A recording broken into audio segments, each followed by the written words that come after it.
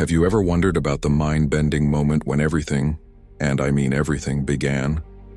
Approximately 13.8 billion years ago, something truly extraordinary happened. The entire universe, everything we see today, started from a point smaller than an atom. Let me take you on a fascinating journey to explore the Big Bang. But here's the thing, it wasn't actually a bang at all. There was no explosion in space, rather it was space itself that began expanding. Weird, right? Think about it like this. Imagine you're drawing dots on a balloon as you blow it up. The dots aren't moving through space on the balloon. Instead, the space between them is stretching.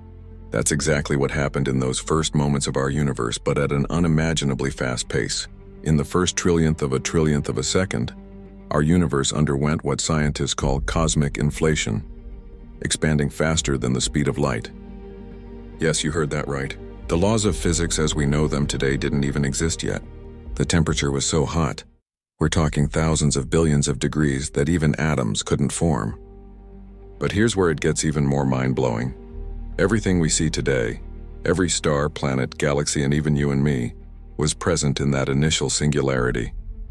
We are, quite literally, made of star stuff that was born in that first moment. But perhaps the most humbling part? We still don't know what caused the Big Bang or what came before it. Some theories suggest there are multiple universes. Others propose that our universe is cyclical, expanding and contracting eternally. The Big Bang theory isn't just a scientific explanation. It's the greatest story ever told. The story of our cosmic origins, written in the stars and proven by the echoes of creation that we can still detect today. Every time you look up at the night sky, you're looking back in time, witnessing the aftermath of that incredible moment when everything began.